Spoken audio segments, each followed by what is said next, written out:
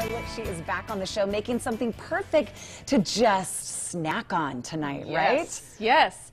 New Year's is appetizers. Like, that's what we have. And it is like our favorite thing, even if if it's just my kids and my husband and I, we're doing all the appetizers. Well, this year looks different, but it doesn't mean you have to eat differently. Exactly. I like to just pick as the night goes on. Yes. And this is also one of those things that would be great, too, for a quick dinner. So it's Stromboli, by the way. Stromboli. That's what we are putting together, and I don't think I've made this at home before. Charlotte, how do I start? Antipasto Stromboli. So have you ever had an antipasto salad? Yes. It's got ham and salami and pepperoncinis and sometimes artichokes and just, so think of all the things that you would have in the salad. Yes. We're going to roll it up in some pizza dough. Okay, which always makes me happy. Yes. So first we're going to start with some melted butter. That's a good start, don't you think? Melted butter just drizzle that right on the dough. Always a good way to start. Okay, so that is our first step. And also, let me add, this is just store-bought pizza crust in the tube, like so easy. We're not making our own pizza crust. If you want to, you know, I think there's some corners that can be cut. Yes. On a day like today. Okay, and then we have mozzarella cheese. We're going to put a cup on there and just sprinkle it around. Super easy. You could do a mixture of mozzarella and provolone.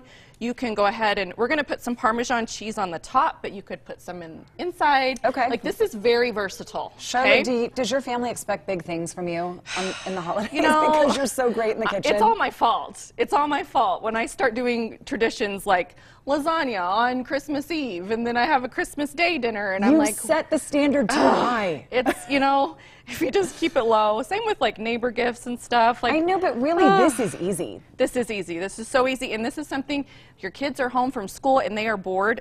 Let them do this, okay? Is that ham you're putting on top of the cheese? Deli ham. Okay. And then you can do any kind of Italian meat. You can even do pepperoni. I've got salami, and I've got this soppressata, which is just kind of another Italian meat. It's very flavorful. So you're going to just put one layer of that on there.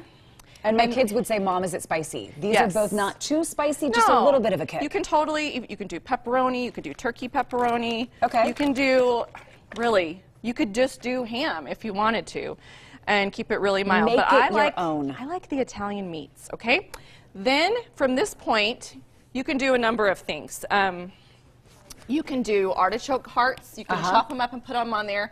We like these sliced banana peppers that are a little bit spicy. We're going to put some of those on there. You could do roasted red pepper, anything like that. And then we're going to. An artist. It's pretty, it's like putting it together just how pretty you would like it. We like artichoke. And then if you've ever made cinnamon rolls, that's what we're going to do. We're going to roll it up. We're going to roll it up like you would a cinnamon roll. Okay. We're going to roll this up, and then you just cut slits along so that it can breathe a little bit. We're going to brush some more garlic butter on there. And Italian seasoning and Parmesan.